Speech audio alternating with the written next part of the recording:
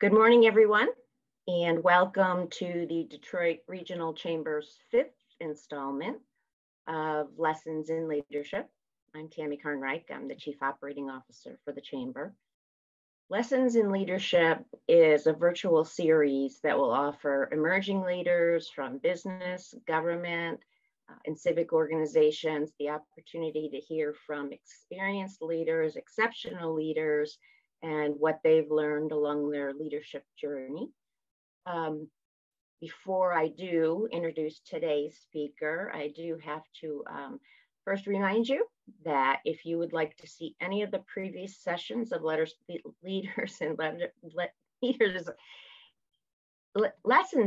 in Leadership, sorry, sometimes that gets tough. Lessons in Leadership, you can find it on the DetroitChamber.com, and you'll find all the previous series.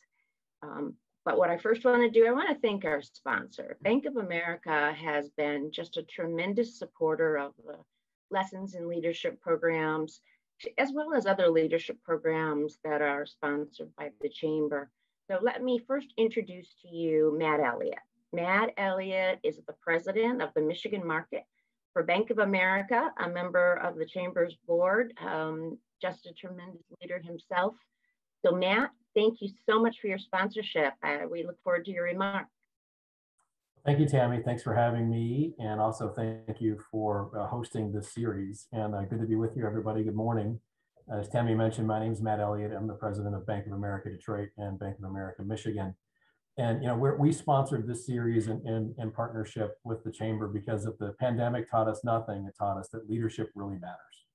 And we thought it would be a great idea to bring forward and lift up some of the lessons that the various leaders around the state had in various sectors of the economy. And I'm really pleased that today we're going to talk a lot about health and health equity, among other things, because frankly, if you're not physically healthy, it's impossible to be economically healthy. It's so much so from our point of view that when we announced our $1.5 billion commitment to economic mobility in communities of color, we included as one of our 4 pillars health, because we know that health equity is just as important as economic. And so we're really excited today to hear from Dr. Gregory. And I'm always excited, Tammy, to be with the Chamber and with this group here. So thank you very much again for hosting the series, and we're thrilled to sponsor it. So back over to you. Thank you, Tammy. All right, thank you, Matt, to you and also your team. So now it's my pleasure to introduce today's speaker. The privilege of speaking with Dr. Audrey Gregory. She's the president and chief executive officer of the Detroit Medical Center. Detroit Medical Center, or many of us know as DMC, is the largest non-governmental employer in the city of Detroit. DMC is a part of Tenet, one of the largest healthcare system consortiums in the USA. Dr. Gregory was named CEO in January of 2020. She joined the Detroit Medical Center in October of 2019 as the president of Detroit Medical Center and CEO of DMC's Adult Central Campus. Dr. Gregory has been with Tenet for more than 15 years, serving in a variety of leadership positions, and came to the DMC from Tenet Healthcare St. Francis Healthcare System in Memphis, where she served as the market CEO and CEO of St. Francis Hospital in Memphis.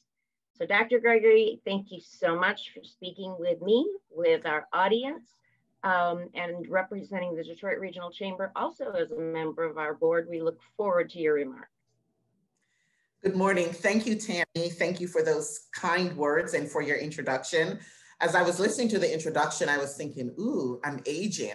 I've now been with Tenet for about 17 years, and I am okay if people comment about how radiant and young I look. I am okay with that. So thank you for those kind words. And listening to Matt earlier, he is absolutely correct. I think the one thing or country, and I think nationally and also internationally, we have learned as a human race is that leadership really matters. And so this morning I will walk you through some of that. So I want to thank you for taking the time out of your busy schedules to just sit down and listen, because I think it's important for us to always have ourselves refilled. So thank you for that time. As Tammy said, by way of background, the DMC, as it's a well-known, well-loved organization, is a nationally ranked academic medical center. And what is our mission at the DMC is truly to just provide excellent clinical care to people in Metro Detroit. And we specifically care for the underinsured, the underrepresented, and the underserved. So it's what's unique about us. And so, as you can imagine, as we as a country are dealing with inequities and social determinants of health, this is the space in which the DMC sits. So as Tammy alluded to earlier, we are a subsidiary of Tenet Healthcare, which is a national, and I think in some aspects, international company.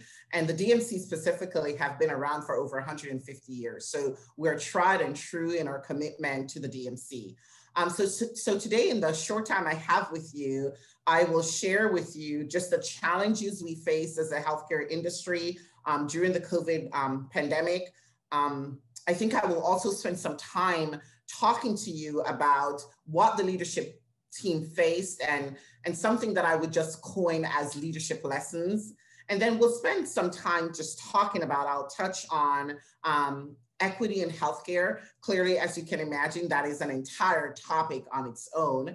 And so I just wanted to make sure that I was doing due diligence to touching on that. So as we all remember, I think we're now in 2021. Right? Do I have my years correct? So we're now in 2021, and sometimes we forget the beginning. So I remember as an organization, we were just enjoying 2020. The year had started out really well. Winter in Michigan was not scary. I had adjusted to that. I had figured out how to drive without being white knuckle driving. We were coming into the last month of the first quarter. Things were looking up. My child had settled in school. And then in no time at all, we were faced with about 30% of Michigan's coronavirus cases were within residents of Southeast Michigan. So here I was, and the thing without a pandemic, in the spirit of transparency, you should know that I'm a nurse by background. I've been in healthcare my entire career. It is the industry I know well. And so I always thought to myself in the background as an ER and trauma nurse that there's not a lot of things that surprise me. I can generally roll with it. And then came the pandemic, and there was nothing like it before, at least in my lifetime. And so this was interesting because as seasoned as we were as healthcare operators, this was new. It was strange. We couldn't decide what it is. It took some time for us to decipher. Looking back over a year and a half, clearly we are much more adept at treatment regimens. We have a good cadence. We know what we're doing, as is evidenced by the lowering of cases, the increase in of vaccination. We're in a much better place today than we were in March 2020. So as I'm talking with you, I need you to not think about where we are today, but where we were in March of 2020. And so all the health systems across our country, particularly in Southeastern Detroit, Michigan, was definitely trying to figure out who's on first and what are we doing. We were faced with enormous challenges. As you remember at that time, even the guidance from our regulatory agencies changed almost daily. Wear a mask, don't wear a mask. You know, there are just so many different contradicting facts that were coming at us. There was confusion among our employees. And most importantly, there was fear, right? Fear of the unknown. And generally as healthcare providers, kind of like first responders, we're the people who, when everyone is running away from the fire, we're running in. So employees are still coming to work and we're uncertain about what it is that we're facing because we've never seen anything like this before. On top of that, finding supplies, right, became challenging. And as time went on and we figured out that N95 masks were important, there was a shortage of that all over the world. And so how are we going to manage through all of this? Well, I'm not one of those people. I love to read a good mystery and I love espionage. You know, those are my kind of books to read. And I'm one of those people who I don't skip to the end of the book. Like I love the journey. And so now that I'm talking to you, you know, I'm already at the end of the book. We kind of know how this is going to end, but I want to just talk a little bit about the middle. And so I want to tell you about lessons learned. And this, for me, I will tell you, as a person of color and as a leader of the DMC, this was quite the moment for us. And so some of the lessons I learned, I will start out by saying is, as a leader, it's important for us to note that there is value in transparency and over communication. I think I was the healthcare leader who said to my team, my communications team, I think they worked so hard the first year and a half because I wanted to make sure that we were communicating consistently with our team members, even around the fact that, you know what, I am uncertain, but I will get information for you.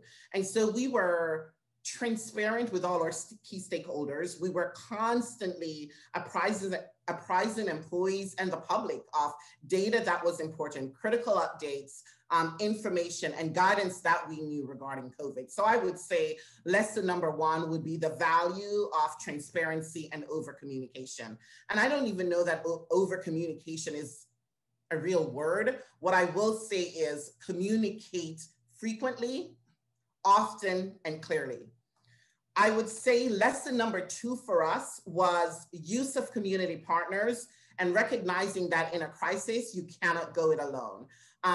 Everyone now just goes for their COVID-19 testing. You want to test, you go to CVS, you go to Walgreens, you turn up at a hospital. That is not how it was in the beginning. In the beginning, there was not testing available. And so as an organization, recognizing who we served, and if everyone remembered at that time, as Detroit was inundated with new cases, this was all in communities of color. And I remember trying to disconnect and be this leader that is leading this organization, but I couldn't, because as I walked through my ER, my patients are people who looked like me, and they were impacted by this disease. And so what we did that I thought was really innovative for us, we looked at our community partners, and in our case, we have a great partnership with our academic partner, Wayne State University. And so we put our heads together. I mean, we have great scientists in that university, great providers and staff. And so we figured out together how to manage testing for a population. So that's second lesson learned. Third lesson learned, which I think was very important for us, was acknowledging how our employees felt. People were scared. I remember residents saying to me, you know, Dr. Gregory, now that we've figured out what they were dealing with, I don't want to go home to my family. I don't want to be, where do I stay? How do I live? And so I think it's important as leaders that as you're managing through uncertainty, I think it's important as leadership that we want to make sure that we are listening to employees and that we're acknowledging how employees feel. I learned as a mother that it's really very important not to say to our children, you know, you shouldn't worry about that, or don't be sad, or you shouldn't cry about that. I think it's important also as leaders that we follow that lesson, in that we acknowledge how employees feel and help them with solutions towards that. So I think one of the innovative things we did as the DMC, we provided housing for our staff. Like for those who didn't want to go home, here are the places that you can stay as we work through this pandemic. The next lesson I learned, and I think probably this should have been lesson number one, was leader visibility. I think leader visibility is paramount during a crisis. And I think generally as a leader, and not just visibility, but presence of mind and attention. I think I will say during the pandemic, I decided as a leader that we were not going to use the bully pulpit. We were going to use the visibility and empathetic pulpit, because that is what was needed. And I think now is a point for me to note that it is important as leaders that we have emotional intelligence. A good leader has the ability to understand and manage your own emotions, because trust me, I have a family that we were going through this. I had family members who were impacted by COVID, but also understanding the feelings of people around you. I want to stop here and plug my entire leadership team, who I think just did an amazing job. And I think I can speak on behalf of just healthcare leaders in Southeast Michigan, who I was on phone calls with and video conference conferencing call with, just saying that, okay, we're here for you, we will help you. And so our entire leadership team, I think, did a phenomenal job of being present, rounding on our staff, and listening to their feedback. And at times acknowledging that we did not always have a solution.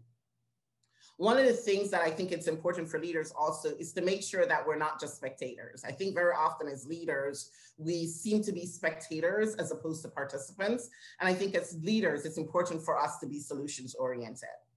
And then I will say another lesson learned of my lesson learned is to be authentic as a leader and not to panic. And as I was preparing this together, the words I used was, know that you can rely on your knowledge base and your outcomes. And I remember this week watching the track and fields Olympic trials. And I don't know if you've heard about Gabby Thomas. She is an Olympian. She is a person of color, woman of color, graduated from Harvard University. And I think she's getting her master's in epidemiology. Don't quote me on that. But I admired what she said. You know, they were asking her about how she ran. Did you think you were almost going to take out FloJo's record? How fast were you running? And you seem to be slow at the beginning, but you picked up at the end.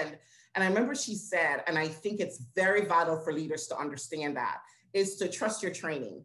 As a leader, you know what you know. And very often, while I have never experienced a pandemic, I knew as a leader that I was clear on what the outcomes were that I wanted. And so I trusted my training. And I think it's important as leaders that we trust our training. And then I would say it's important as a leader that there is some authenticity. And so you have to be your real self. When you come to work, I think you need to sit into where you're comfortable. And if you're leading an organization, I think very often we try to be someone else, and employees can figure out when we're not being genuine. So I think it's important that we sit into that space of authenticity.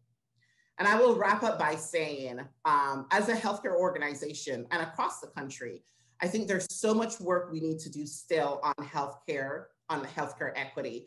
I listened to a keynote speaker last week at our MHA meeting.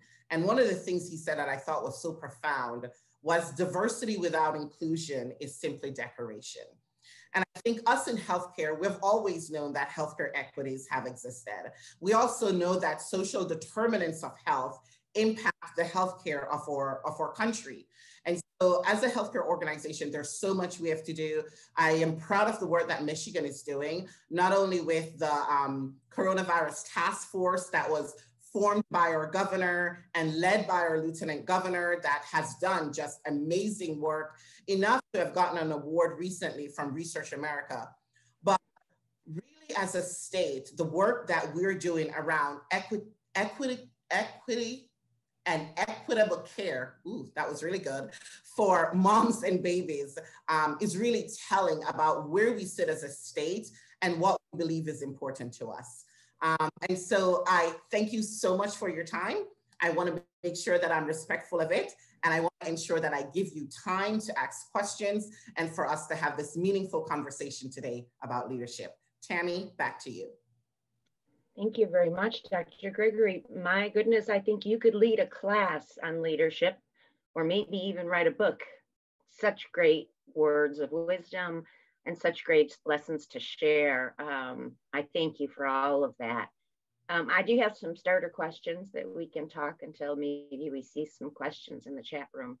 But I want to go back like you did and start around COVID-19. I don't think you mentioned this, and people might not have thought about it when I said you were made CEO, but you were made CEO of the DMC 2 months before the onset of COVID. So you're taking on a new role in a huge system, and then all of a sudden this national pandemic hits. How did the crisis change your approach to leadership and implementation of your vision for the hospital system? Oh, that is a great question. I chuckle now, Tammy, and I say to my leadership team in Tenet, I'm like, man, you guys left a lot of things out during the interview. Who walks into a pandemic the 3rd month of their job? But certainly I will say that I am one of those leaders, to be honest, who I am is who I am. I sit very comfortably in who I am as a person. But one of the things that I will say, our vision at the DMC has always been about serving the underserved. But one of the things that COVID-19 really, I would say, unmasked many things that in our country and in our society that has been covert. And I think one of the things that it has done, it has solidified, if not changed, it has solidified for the DMC who we represent and what we're about. I remember as we were going through the pandemic, and I will tell you, I'm so proud of this team because everybody turned up every day for work. The biggest thing for me, in answer to your question, Tammy, I was walking through the hallway one day and a surgeon walked up to me. This is one of our cardiac surgeons. He is a great open heart surgeon. And he said to me, Dr. Gregory, put me where you need me. He goes, I'm a doctor. I know for now, this seems like a medical respiratory thing, but I'm a doctor. Put me where you need me. I remember tearing up and I said to him, okay, I'm trying not to be all, too empathetic and tearing up. But at that moment, I recognized that not only was I in an organization that understood the community we serve, but it solidified for the organization how we were going to go about serving our community. And on top of that, we knew that we had the best scientists to help us to do it. So I would say more than how it changed, it solidified who we were. Makes sense. You mentioned earlier about your background as a nurse. How did your experience as a registered nurse and chief nursing officer help with your leadership throughout the pandemic? Oh, I love that question. And my physicians will say this to you all the time. It's easy to talk to an administrator who, in their opinion, can just immediately not only empathize, but understand what it is that we're going about. So that's number one. I think secondarily for me, because I am a clinician working in a healthcare setting, my decisions are going to be always based on what's good for our patients. And so as a nurse, it really helped during this pandemic to understand what it is that people at the bedside needed. I understood what it was for nurses to be exhausted.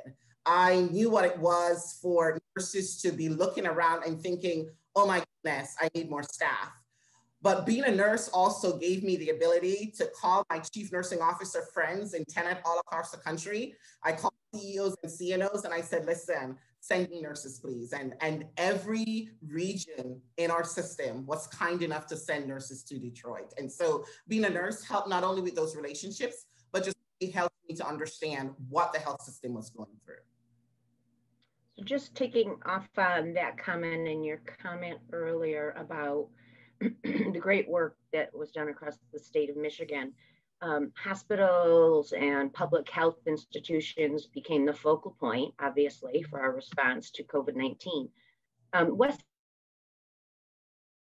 steps have you taken to work with leaders, not only across the city and the region, the state, but across the country to navigate the crisis and improve outcomes for staff and patients? So we are very fortunate, Tammy. I will say healthcare does a lot of things well.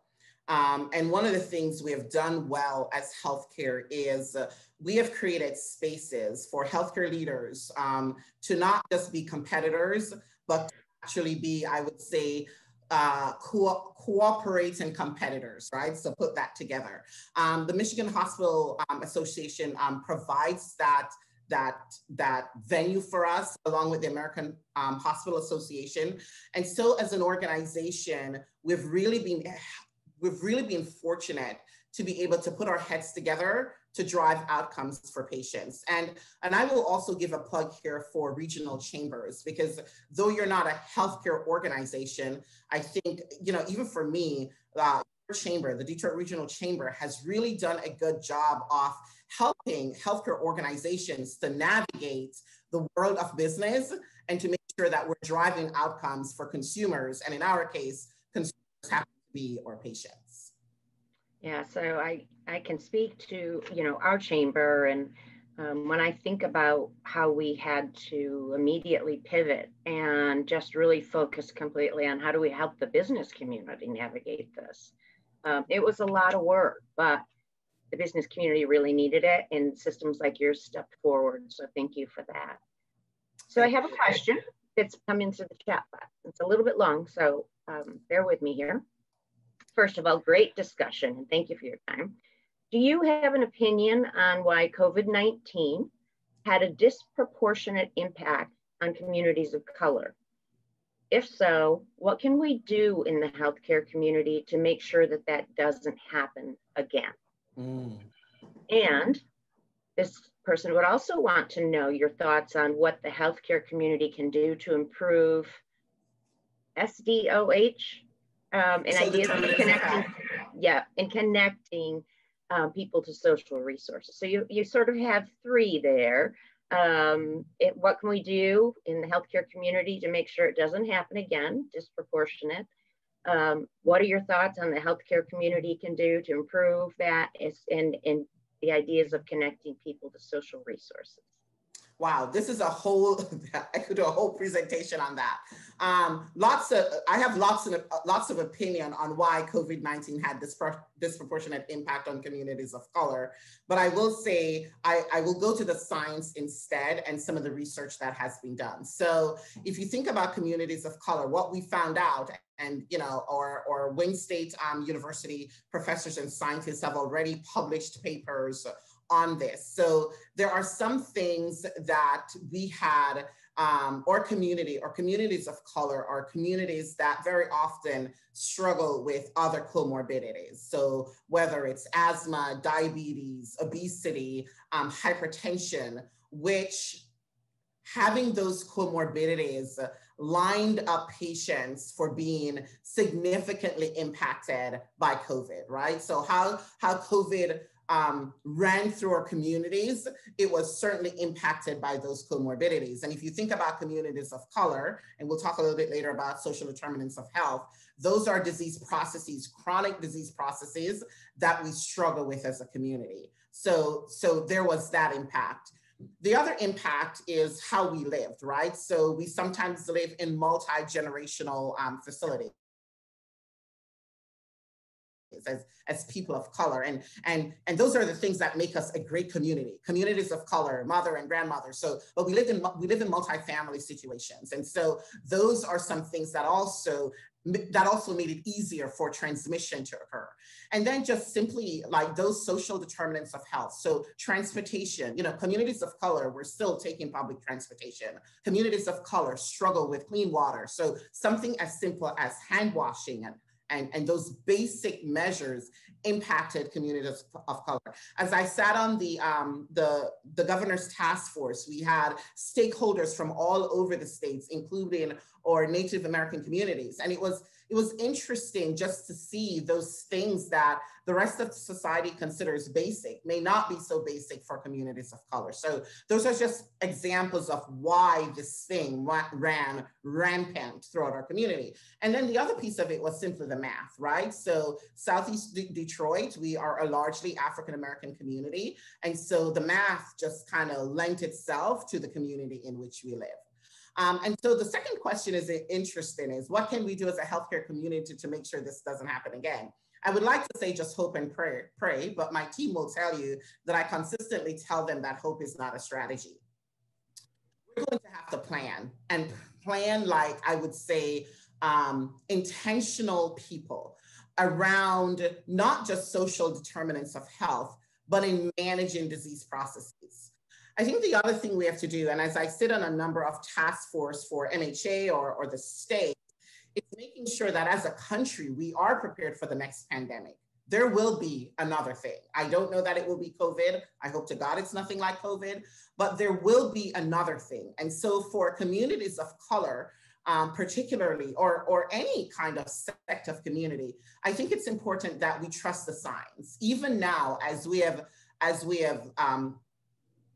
now have a vaccine and we know about the safety, and the efficacy of the vaccine, yet Wayne County, specifically Detroit, has some of the lowest vaccination rates in the state. So the answer to the second part of your question is the healthcare community. We're going to have to find ways to help our communities of color to trust the science. We've been hurt by the science. We've been experimented on. And so we have a healthy distrust, but currently that distrust is working to our disadvantage. And so my thoughts on what the healthcare community can do to improve social determinants of health. There's so many answers I have to that question. But I think one of the questions I will lean into is recognizing the importance as healthcare systems that we don't have all the answers around resources. And I think it's going to be important for us to not only partner with the business community, but partner with many social services that exist in our community. I think sometimes as hospital systems, we believe that we need to be the be all and the end all. I will tell you, I have met some amazing community partners, and the community partners around social services is that they're in our communities, they live in our communities, they work in our communities, and they know what our community needs. So I think we need to have more formal partnership in the overall healthcare community, recognizing that the healthcare community is not just hospitals. I know it was a long-winded answer, but like, oh, great, my soul in the question. Well, as you answered that, we've had more questions come in. So let me get to the next one. So great info. Did your communications to the public about COVID impact your employees' perception of the organization? You know, that is a really good question. So I will be honest and say I as a leader, I kind of marched to a different beat because my focus is always about the patients and the staff. So I will tell you that my team, we didn't spend a lot of time talking to the media. I mean, when that was necessary, we did that, but we spent a lot of time talking to our community. And so one of the things post-COVID, actually during COVID, we spent some time having employee focus group, just talking through how they felt, how we move forward. So I actually got an outside consultant to come in and spend some time with our community, with our employee community. And I can say unequivocally that in answer to this question, employees' perception around the organization changed for the better. I mean, we were exhausted, but one of the things employees consistently, and I wasn't present for any of those meetings because I wanted the consultant to really get good feedback from our employees.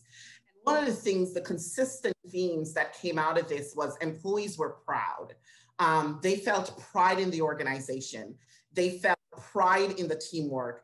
They felt proud of what the DMC represents, where we sit, and who we take care of. And so I would say lots of good perception. Now, I am a realist. I would never say to you that we're in utopia with our organization or with our employees, but in terms of how they felt that the message was managed. Employees will email me. There are ways to just email me directly. And they consistently say to me, and we send a newsletter out, we still send a newsletter out to employees. And we still do this format we have used, and we have done hundreds of education sessions or education sessions for hundreds of participants around COVID. And so that is something our employees really, really feel good about. That's the problem with being live. Now, I can't correct that. Back to you, Tammy. Yeah, so this next question, I think you've touched on a little bit, but can you share examples of initiatives you are working on to support more healthcare equity? Oh, Lordy, don't. So first of all, so at the DMC, we're a big believer in access, right? So an access for care, and access for care for those who are underserved and underrepresented. So everything about us is that. But, we have done some intentional things across the organization. And I'm not alone in this. Certainly my other competitors are not here speaking on this forum, but I can speak to the fact with pride that across Michigan, the majority, if not all of our hospitals have signed the pledge for the work that we're going to do around healthcare and healthcare inequities. The Michigan Healthcare Association, we all signed the pledge to address racism and racial inequities. And so there's work to do around that. In fact, at this moment, there's actually a webinar actually happening right now that part of my team is attending about how we do that work. The other thing that we do, at the DMC, we're very intentional. So even how we handle our vendor relationships, we want to make sure that we are handling supplier diversity, because clearly, again, right, we got to make sure that diversity has inclusion, otherwise it's just decoration. And so we want to make sure that that is something that we do as an organization. And then the biggest thing for me that I mentioned earlier, there's so many things we're doing around inequities, right? How we address patients, how we address their healthcare, right? So one of the things I think a year and a half ago, our governor said, and it was a challenge for all of us in our state, is if you're a person of color and you have a baby in our state, why should your chances be higher of death, right? So there's a lot of work that we do at the DMC around maternal mortality and morbidity, and making sure that we're taking care of all moms, but particularly being intentional about outcomes for women of color. So those are just some examples. And then I will say, finally, one of the space we're sitting into very well is to make sure that we're helping people get enrolled for coverage so that they can have access to healthcare. So many barriers, right? That exist in healthcare, just in terms of getting access and paying for that access. And so over the years, the DMC has made sure that we sit in that space of helping people to enroll so that when the time comes that they need to access care, that they can access that care. Back to Tammy.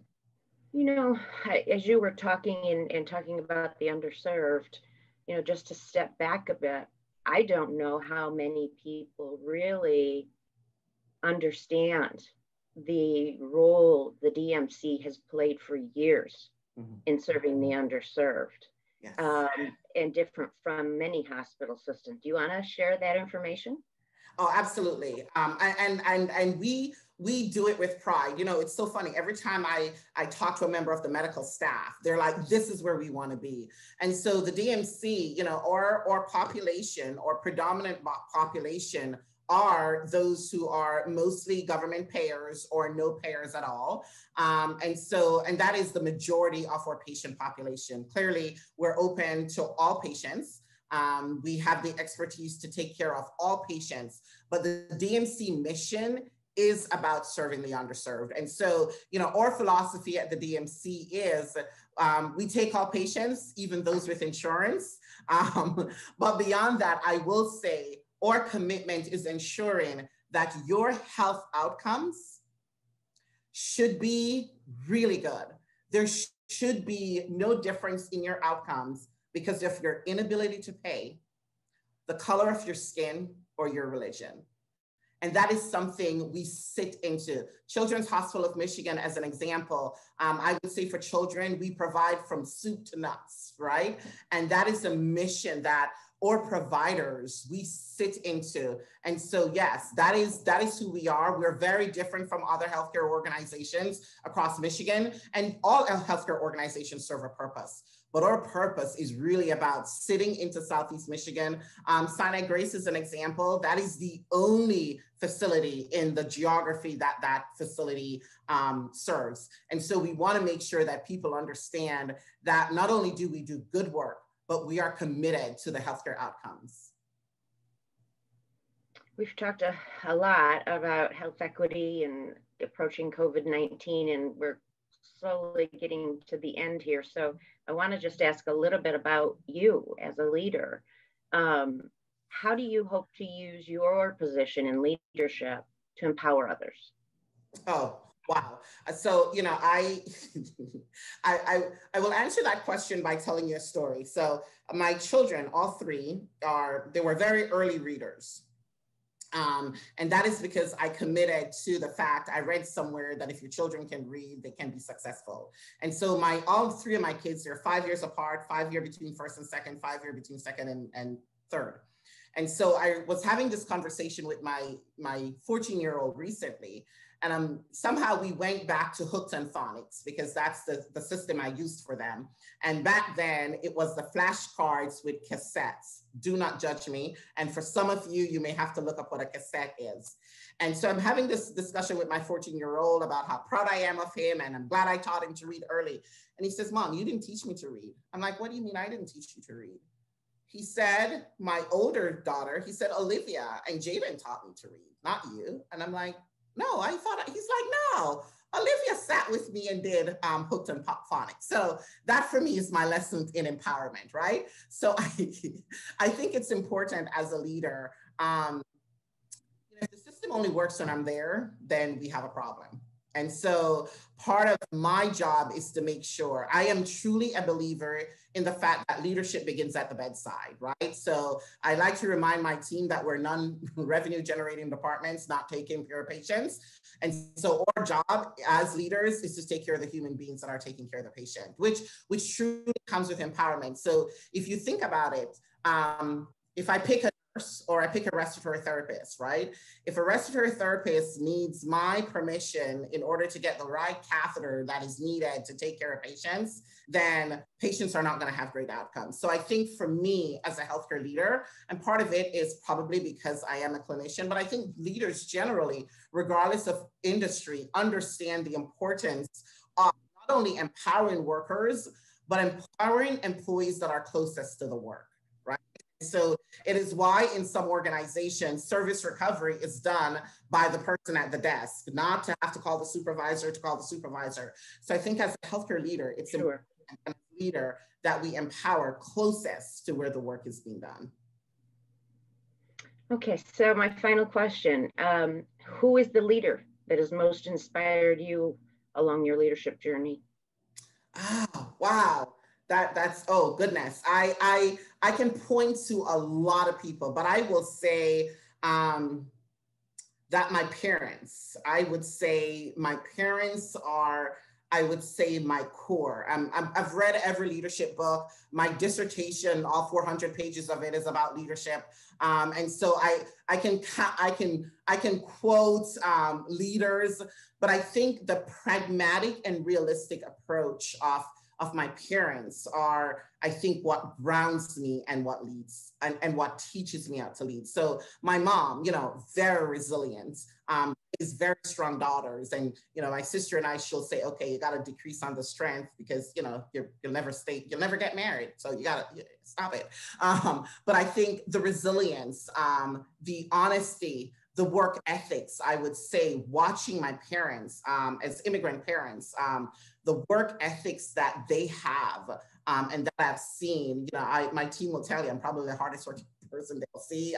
I will be here with them. I will not be here while, if they're here, I'm here.